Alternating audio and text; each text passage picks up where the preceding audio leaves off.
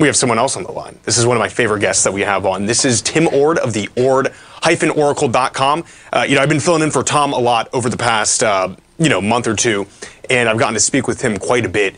And it is so in-depth and amazing, his analysis, right? And he's been calling this bullish move in gold, and we have seen gold just make some stellar movements. So has Tom in his Gold Report newsletter. Again, check that out. But we are with Tim right now. Tim, are you there? Yeah, I'm here, so thanks for having me on again. Absolutely. Thank you for coming on, Tim. I really look forward to this. So I'm interested to see what you have for us today. All right, we'll start on chart one. Perfect. We'll take a look at the bigger picture. And it's just a simple chart. Chart one is the SPX going back to 2016. I keep kind of showing this chart, but you usually start off with the bigger time frames, show where you are in the bigger time frames, and we'll kind of drop back, go down to the weekly. We'll go down to the daily and try to figure out exactly what the market's going to do on the short-term basis. On the bigger time frames, we may stall here a little bit. Well, the reason why I circled the times when the monthly SPX, 50% of that trading range closes above the upper Bollinger Band. And so all those red circles there are times when at least 50% of the trading range for that month closed above the mid-Bollinger Band. And normally when that happens, you get a little stalled market. Sometimes it's just a minor stall for maybe a month. And sometimes they call big declines, like back in October 2000, or that would have been probably January of 2020, right before the March crash. But anyhow, if you notice, the month of February did close above the upper Bollinger Band by 50%. And I got two circles there that are kind of thick circles. Right. And I'm thinking the previous time, back in 2021, I got it circled there. It's probably going to be similar to that, because this market's not really set up to have a big decline. We're probably in a trending market, probably similar to that 2021, looks like about January time frame, looks about that, right, where the market kept trending up. Sure. I think in this month, probably we're open and close, probably pretty close to the same level. Yeah, even though we're about halfway done with the month, and the market actually we're long, and I may be a seller before the week is out. But we may we are hitting a new high here, but I don't think that high is going to last. I think he's going to pull back. Okay. So I think the month of March, even though we're up decently, I don't think we're going to end up this high before the month is out. But on a bigger time frame, I think it's just kind of a stalled market. March is pretty much a sideways, and then from there, I think April is going to be up, March is going to be up. Fantastic. So, but anyhow, over the next 30 days, I think it's going to be kind of a trading range market, but not any deep decline of any consequence. So if you're a short-term trader, we're still long. I think I'll be long probably until maybe Thursday or Friday this week. Then I may pull the trigger and get out.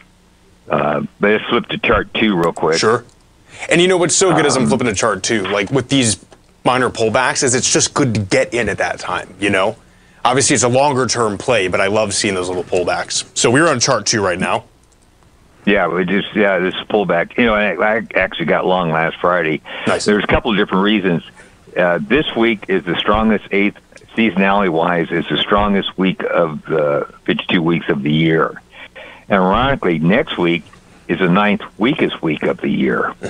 So, and these seasonalities work out pretty good, but I need other confirmation, because I won't just go off of seasonality alone, because you're kind of shooting in the dark. But so I'm thinking March is going to be just a sideways month. But anyhow, let's go to chart two. And this gives me a little confidence that any pullback should be minor. Anyhow, I got some bunch of stuff.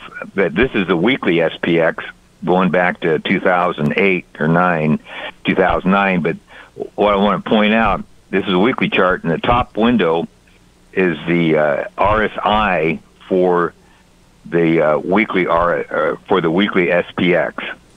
And normally when the RSI gets up around 80 to 85, it's never the final high. You have minor pullbacks, which I think is going to happen in March, kind of a sideways month, but it's never the final high. So this gives me confidence so if we do pull back here later this month or beginning at 1st April, I'll probably be a buyer. And one of the reasons why is because this chart did hit 80 as I did the chart today. Yesterday we closed at 77.91. Well, it's not quite 80, but it's close enough.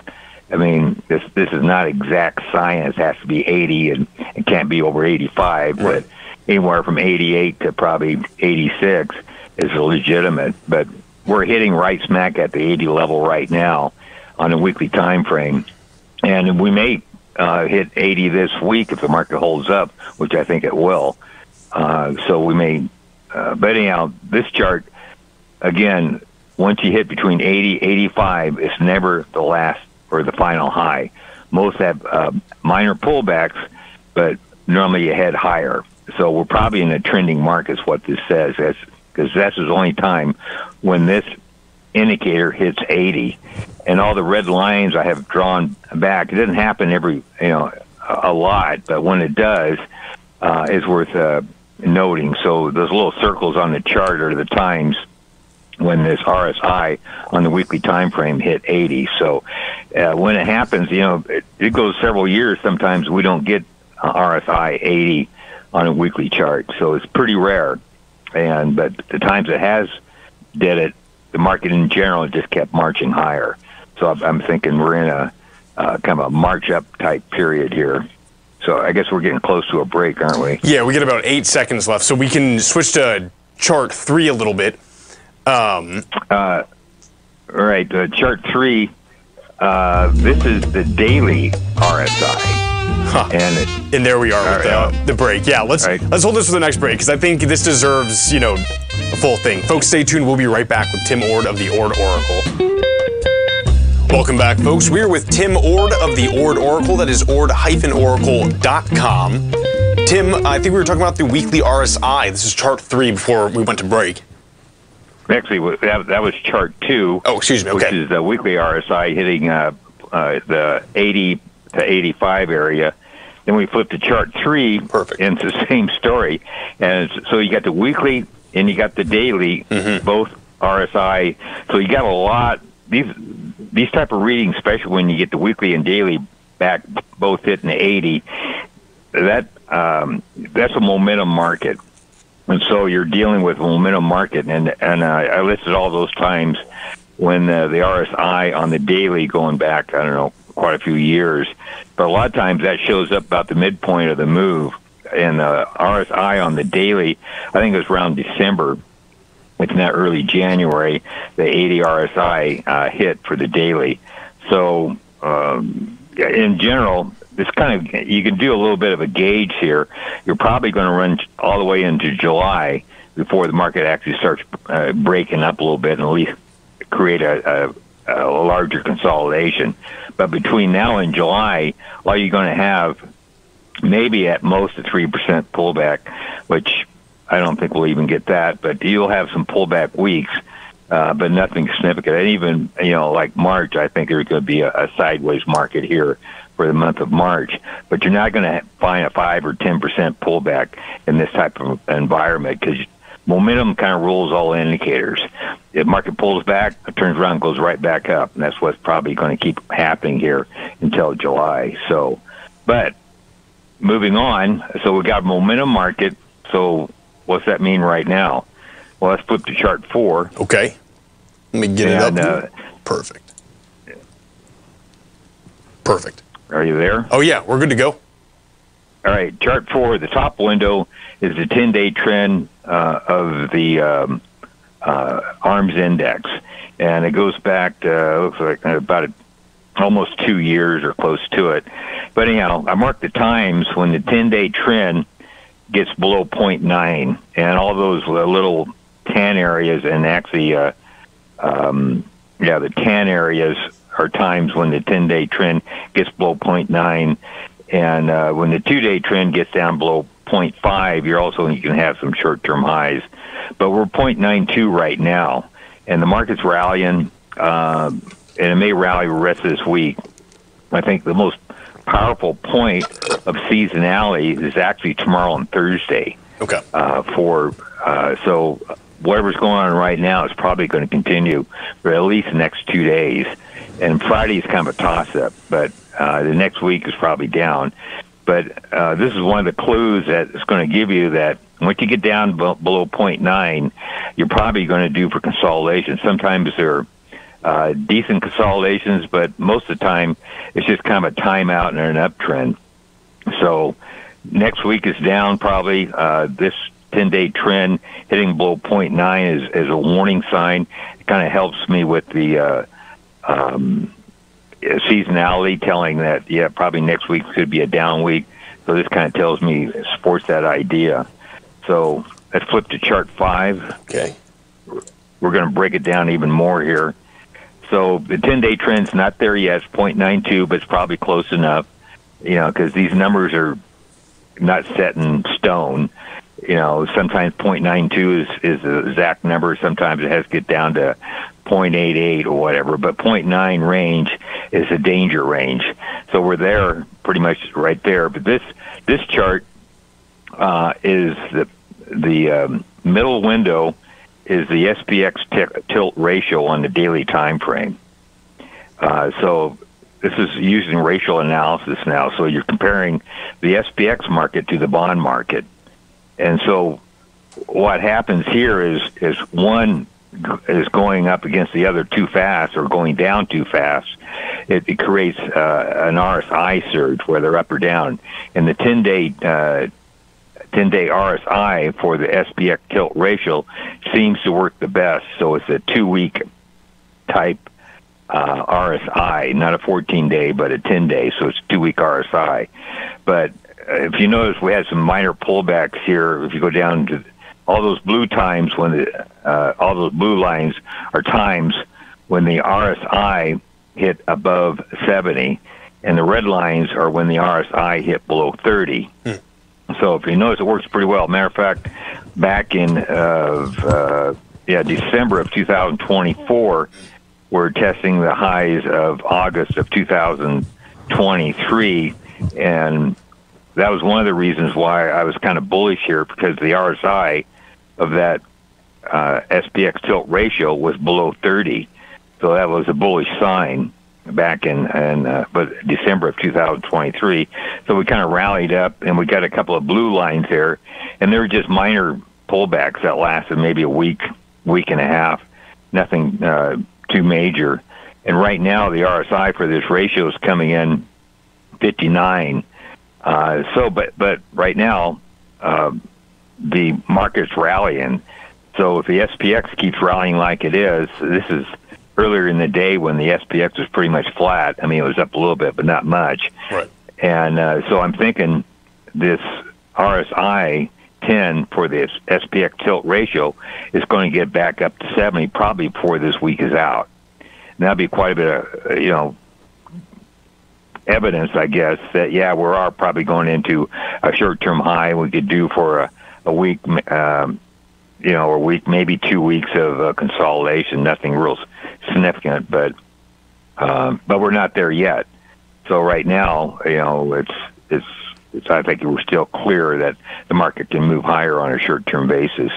So I'm kind of putting the cart in front of the horse here a little bit, because I'm anticipating some of these indicators to work out, but we'll have to wait and see if it does work out. But I'm thinking for the weeks out, we're probably going to see somewhere sort of high this week. So on Thursday, when we're back on the air, I bet we're back up around that 70 range. So I'll put this chart in the bin, so we'll bring it back up and see where we are. Awesome. But on a short-term basis here, I'm still bullish.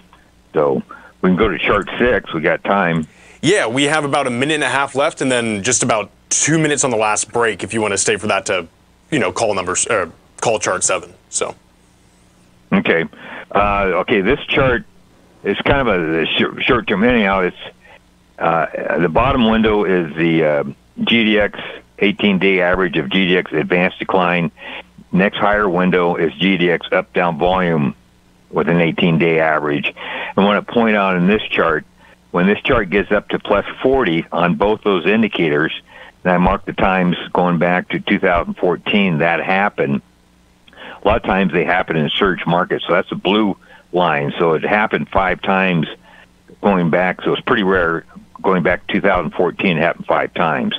So when it does happen, it's you know, it's not like once a year or twice a year. It's one every year or a couple, 3 years. But when it does happen, if you get a surge in the advanced decline and up-down volume, it's usually the beginning. Oops, okay, I hear the music. Yeah, just stay right there. Like I said, it'll be like 3 minutes on the last break, Tim, but I would like to hear the end of this if you got it, because the GDX is so important right now. So, folks, stay right there. We're going to do a quick wrap-up with Tim Ord when we get back from the break. Welcome back, folks. We were with Tim Ord of the Ord Oracle. We've got about 2.5 minutes left, and Tim, I would love to hear some closing thoughts on the GDX and just gold in general here. All right. Well, I want this, you know, this market's just really took off like a banshee over the last week or so. Yeah. Market, I think, is up 7-8 days in a row. We're consolidating today. But I want these two indicators, the bottom two windows, the 18-day average, up-down volume, advanced decline indicators, 18-day average, to hit above plus 40. We did it 5 times going back to 2016. The time that didn't work was last April. We got up to plus 40 on both indicators. And normally, you surge higher for another at least 2 months, if not 6 months. So we got 1 failure, but the other 4 worked. So we got an 80% chance, if we do get to plus 140, that the market will surge for another 2 months to 6 months. And I'm hoping that happens. I think it may, just the way we came off this bottom, because the market on GDX just went vertical. And you get something like that, normally you get a consolidation and you get another vertical coming. And if we do get that another vertical coming, we get to plus 40, that opens the door, probably rally all the way into July. That's what I'm thinking is probably going to happen. Now, if that happens, we go to chart 7 real quick. Okay. This is the whole key to the market. You want the strong market. The bottom window is a cumulative advanced decline, and the top window is a cumulative up-down volume. You need both those indicators to get above the mid-Bollinger Band. And I marked the times in the past when you're above the mid-Bollinger Band, it's blue. When you're below the mid-Bollinger Band, it's a red line. We've been below the mid-Bollinger Band going back to 2021. So we really haven't been in a bull market yet as far as the markets. We've been in basically a bear market since 2021. We need a close above the mid-Bollinger Band. And for that to happen, we need the up-down volume advanced decline indicator, so a surge of strength here. And that's what I think they could be setting up. Tim, thank you so much. That was a fantastic analysis as always. And guys, that is Tim Ord of the Ord Oracle. That is ord-oracle.com. Tim, thank you so much, and we're going to hear from you Thursday. Right. Talk to you Thursday. Thanks a lot. Take care now.